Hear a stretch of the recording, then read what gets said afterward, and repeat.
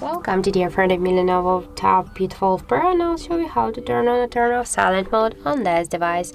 So first you should open the notification panel, and after that here you'll see the ring icon. Just to turn on silent mode you should click here twice on the ring icon while you'll see the mute mode.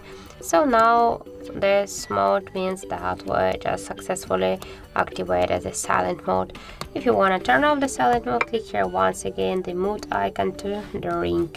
And also we have the second way how we can do that. Just press up or down volume button here on left side of your device, and you'll see after that this bell icon here. So click twice again on the bell icon, and by this way you can also activate the silent mode. And to turn it off, click once again on this bell icon here.